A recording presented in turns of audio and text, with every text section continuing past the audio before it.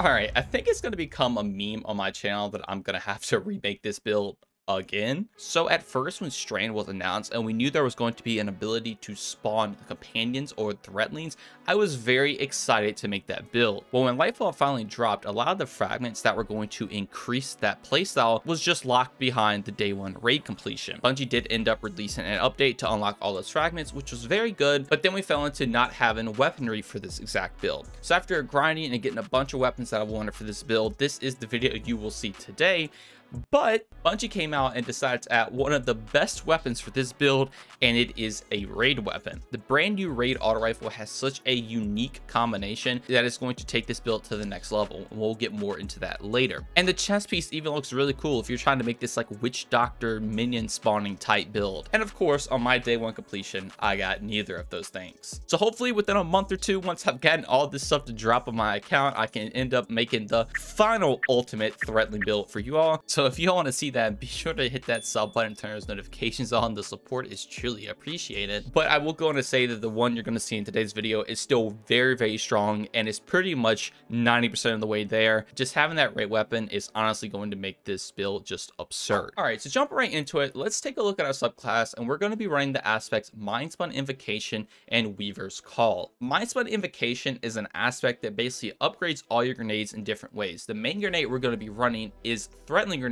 So with Mindspun Invocation, when you hold down, you will consume your Threadling Grenade and you will actually generate 5 perched Threadlings on you instead of just making 3 when you normally throw it. If you don't know the way perched Threadlings work, essentially they're just going to hover around you. You can have up to 5, and when you shoot or melee an enemy, they will actually go out and attack an enemy. And what's really cool with the Warlock is if those Threadlings don't find anything to attack, they will actually come back to you and again perch on you, and once again you can have up to 5. So the Warlock is all about upgrading your Threadlings and just having infinite amounts of them, and this build is going to play into that very well. Now your other aspect is Weaver's Call. So cast your Rift to weave 3 Threadlings and deploy any Threadlings you have perched. So obviously that's going to pair really well with Mindspun Invocation, because if you perch those 5 Threadlings, you can then pop your Rift, and then you will add an additional 3. So that means you'll have 8 Threadlings going out to attack enemies, and these things can do quite a bit of damage. You have a little Threadling army that can just destroy everything. Now even if you don't have any perched Threadlings, it's still really good to get those 3 Threadlings out of your class ability. It kind of turns your class ability into a Threadling Grenade in a way, which is really, really cool, and it gives an offensive capability of it. Now your melee is Arcane Needle. You can't change this out, but this is a really good melee, so you can just throw it into an enemy and unravel them. Unravel kind of works like these little green nanites, kind of like from Outbreak Perfected. They can kind of be viewed as a companion in a way, because they are indeed just little nanite things that fly around and attack enemies, and the more damage you do to whatever has them on them will actually just create more. So between Threadling and your unraveling nanites, essentially you have 2 different ways for everything else just to kill enemies, while you really don't have to do anything. Now Rift, you can go with whatever you want to. I just go Healing Rift for survivability, and then for the super Needle Storm, again, you can't change it out, but Needle Storm is a very, very strong super for doing some just instant boss DPS. It does do more damage than Nova Bomb, and it will also spawn Threadlings, which will play heavy into some of our fragments, and it will make the super do even more damage. Now before we get into the fragments, I do want to say everything in your kit pretty much will have the ability to spawn Tangles. Tangles are essentially green Warmind cells that you can shoot to blow up. You can pick them up and throw them, they'll blow up. They just do a little bit of ad clear, and they will play more into the build later once we get into some of our armor. Now for fragments though, we are going to be running Thread of Warding. So picking up an Overpower grants Woven Mail. This is a really, really good fragment. You pick up an orb, you're going to get 60% damage reduction for 10 seconds. This can reproc every time you pick an orb up, and obviously orbs are everywhere in the game right now because of the new armor charge system, so you could pretty much just have a permanent uptime on 60% damage reduction. Now also running Thread of Rebirth, so Strand Weapon Final Blows have a chance to create a Threadling. Since this whole build is about creating Threadlings as much as possible, this just means if you're running a Strand Weapon, you will now in fact have the ability to also create some additional Threadlings. Now we're also going to be running Thread of Evolution, so Threadlings travel farther and deal additional damage. This is a no-brainer. If your whole build is based around these little Threadling companions, you want them to do more damage, and they will also travel a little further, which is cool. Then finally, Thread of Generation. So dealing damage generates grenade energy. So this is really, really strong. This just means every time you damage with literally everything in your kit, you will generate more grenade energy, which just means you can always consume your Threadling grenade to always have 5 perched Threadlings on you pretty much at all times. And this will get even better once we get the new raid weapon, which again, we will get into in a little bit. But for our exotic, we're going to be running the Swarmers. This has the exotic perk Swarmers. Destroying a Tangle spawns a Threadling. Your Threadlings unravel targets that they damage. So like I said earlier, pretty much everything in your subclass is going to have the ability to spawn Tangles. So this just means when you blow that Tangle up from shooting it or picking up and throwing it, however you want to do it, you will spawn 2 Threadlings, which is very, very good if you're playing to a Threadling based build. Now, what is really cool with this is the fact that your Threadlings will unravel targets. So like I said earlier, the unravel is those green little nanites. This just means the Threadlings are basically creating other smaller companions. And since you're having so many Threadlings everywhere, you're always going to have this unravel effect everywhere on enemies. And you're just going to see the whole battlefield covered with green Threadlings and green nanites. And it is just really, really cool to see everything kill everything for you. Now, stats for this build definitely go 100 resilience, so you can get as much damage reduction as possible. This will stack with woven mail, which is really, really strong. Then next, go for 100 discipline, so you can get your grenade back as fast as possible. This just means you can have more Threadlings out on the battlefield. And then if you can get to 100 recovery, that is definitely what I would prioritize next, because this will let you heal faster in battle. But on top of that, you'll get increased rift cooldown, which is obviously going to pair really well with Weaver's Call, so you can shoot out all your Threadlings at one time. Now, weapons for this build, there is one main thing we need to talk about, and that is the Hatchling perk. So this just means when you get a precision final blow or rapid non-precision weapon final blows, you'll create a Threadling. Obviously, an easier way to do it is to get a precision kills. You just guarantee yourself a Threadling. But what is really cool is that this will pair with Thread of Rebirth, so your Strand weapon final blows have a chance to create a Threadling. You can essentially create 2 Threadlings with Hatchling and that fragment, which is really, really strong. So now not only do your weapons, your subclass, and even your exotic have ways to create these Threadlings, your super even does it. Literally everything in your kit will create these things, and it plays super well into the build. So this is what took me so long, because at first I thought Round Robin was going to be the go-to, since this is a high impact tank cannon that does have Hatchling on it. But unfortunately, this thing honestly barely kills anything in higher level content. Like, it takes 4 to 5 shots and it only has 11 in the magazine with an extended mag, and it unfortunately just is not the best pick in my opinion. Now, in low end content, this thing actually is a lot of fun because it will one-shot enemies and you'll constantly be proccing that persistence on it over and over again.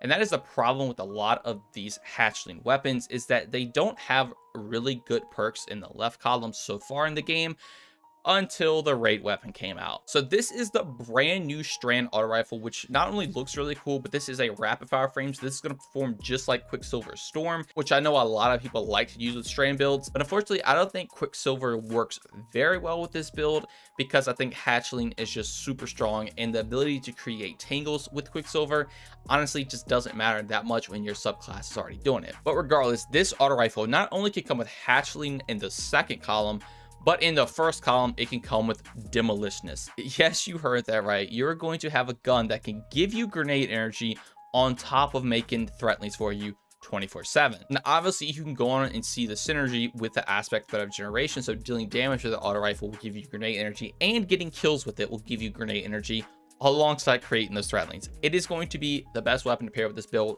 by far, and I cannot wait to craft it. But as a substitute right now, I am just running the Neomuna SMG with Hatchling on it. This thing is not bad. It's just kind of okay. Like, it's just not going to even compare to what that auto rifle is going to do. That is by far going to be the best in slot weapon for this entire build. Now, for other weapons, you can honestly run whatever you want to. I just have one of the Neomuna weapons equipped right now, and then I have a Leviathan's Breath because I've been having a lot of fun with this.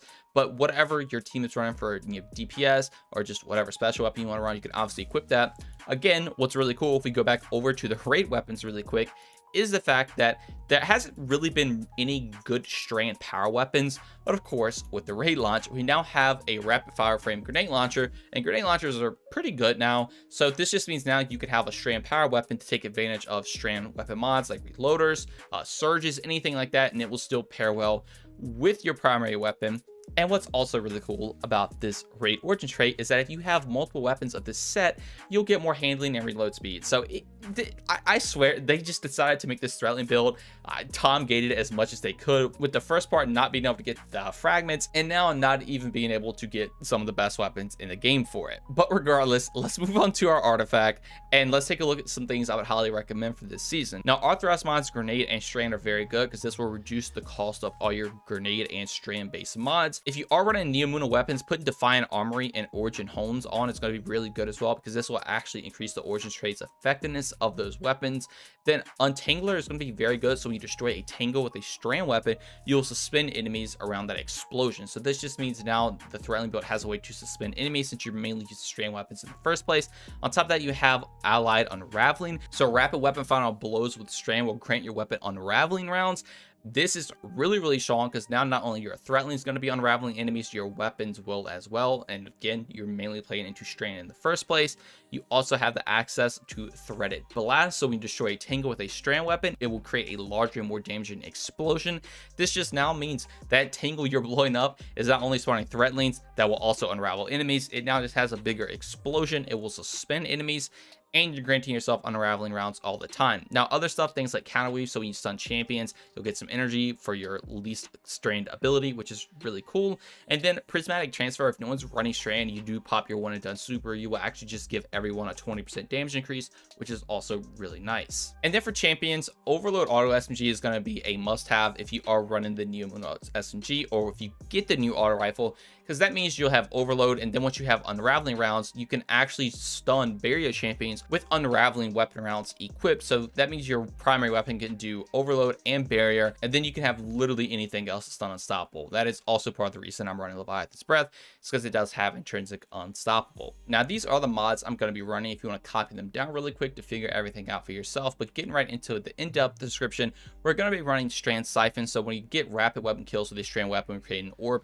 This is obviously a no-brainer. Orb's going to give you super energy. It's going to give you armor charge that will play into mods later. Then I also just have a heavy ammo finder and a heavy ammo scout, so I can just make a bunch of heavy, and then I can also make it for my teammates. Unfortunately, with this build, things like Ashes to Assets don't work, because if you are consuming that grenade, for some reason that doesn't give you bonus super energy when your Threadlings kill enemies, I guess because it kind of makes them into perch Threadlings instead of just the Threadling grenade itself. But if that did work, that would be really cool, and I would highly recommend taking this. But as of right now, these are just probably your best mods to slot in. Now, I'm also going to be running a Strand loader, so I can reload my Strand weapons even faster, and then I'll run double grenade kickstart. Since I want to get my grenades back as fast as possible, this will allow me to, when I expend my grenade energy, I'll just get some grenade energy back. And if I have armor charges, it will actually grant me a little bit more grenade energy, which is really cool. Pairing two of these together will indeed stack and just give you some more energy. Now, for chest piece, always run resistant mods. There's no point in the game where you should not be running these. You just always take less damage, and then you can obviously swap these out for whatever damage is coming at you on whatever encounter you're doing. Now, for boots, I do like to run a recuperation to get some health back when I pick up an orb, an innervation, so I get some grenade energy back when I pick up an orb, and insulation, so I get some class ability energy back when I pick up an orb. So with all these together, you're getting health, grenade energy, and class ability energy. And with our subclass, you're also being granted Woven Mel, so you're getting that 60% damage reduction alongside healing yourself, which is really strong. And you're making orbs everywhere, and your teammates are making orbs everywhere, so you're always getting these back. Obviously, your grenade and class ability also are very important in this build. Then finally, for our class item, I am going to be running double utility kickstarts. This again will work the exact same way as grenade kickstart. The only difference is that only one of them will take advantage of armor charge, since using one of those abilities will go on to use all the armor charge you have.